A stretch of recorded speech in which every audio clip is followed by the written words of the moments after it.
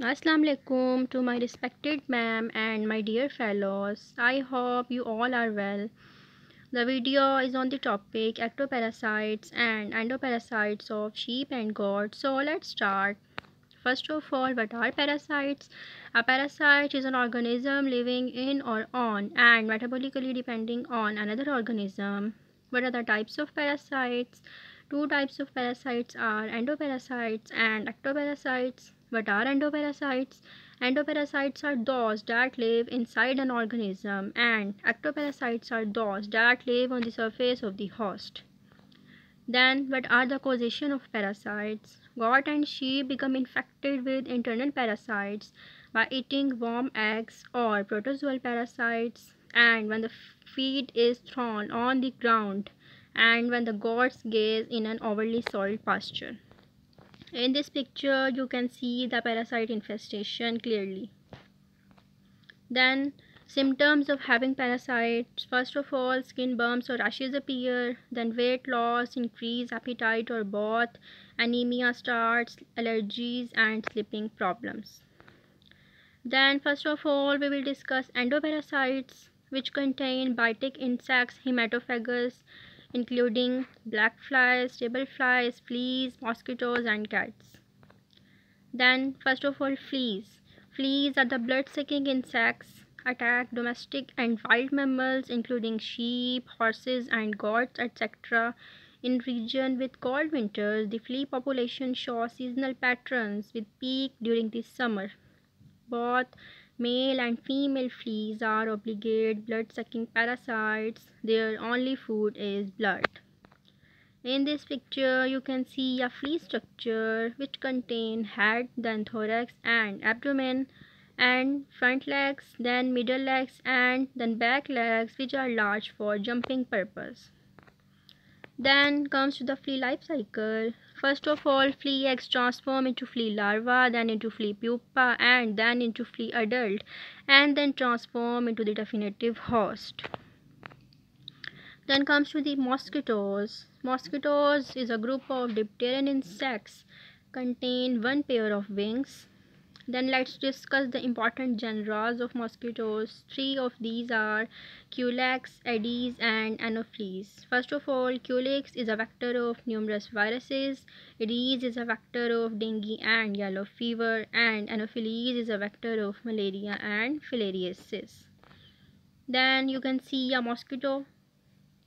Then comes to the mosquito life cycle. Eggs transform into larva, then into pupa, and then into adult mosquito. Then comes to the ectoparasites, which contain nematodes including roundworms, flukes and tapeworms.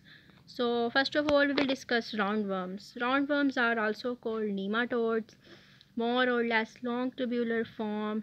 Roundworms contain the digestive system with two openings, which are the mouth and anus, and the species are parasites of plants and animals including the cattle, goat, sheep and pig, etc.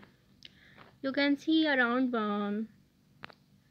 Then comes to the roundworm life cycle. First of all, eggs pass in the feces, then eggs hatch and free living larvae develop, then larvae develop to infective stage and migrate up to the blades of grass. Then grazing sheep ingest the infected larva, and then larvae develop from immature to mature worms, and then female adult lays eggs. Then comes to the flukes. Flukes are the parasitic worms belonging to the group of nematodes. Contain the flat body with oval or worm-like form. No external signs of segmentation. Body is relatively short and the length is about 10 centimeters. Contain the two suckers, and flukes have blind digestive system. Then comes to the fluke structure. Then liver fluke life cycle. Eggs shed 8 to 12 weeks after infection, then into miracidia, then into cercaria form, then into metacercaria form, and then into the definitive host. Then the duration of parasites in postures. Larvae can survive for long periods, even as long as 120 days, when weather conditions are cold and moist. However, when weather is hot and dry, parasite can die very quickly. Then prevention of parasites. First of all, grazing management. Parasite rotation is one way to help prevent overgrazing, which increase the risk of parasites.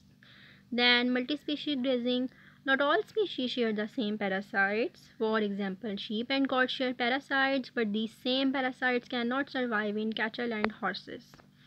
Then sanitization. Keep and install area clean to reduce the risk of parasite infestation. Then use food containers.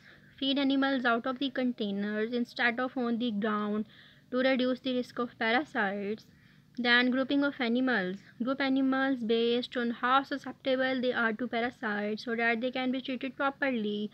For example, young animals are often more susceptible than adult animals. Then control parasites in sheep and goats. Anti-helminths used in controlling and treating parasites in sheep and goats. Anti-helminths like albendazole, fenbendazole, mebendazole, and oxybendazole. Fenbendazole is approved for use in goats, and albendazole is approved for use in sheep. This was all about my topic. Thank you so much.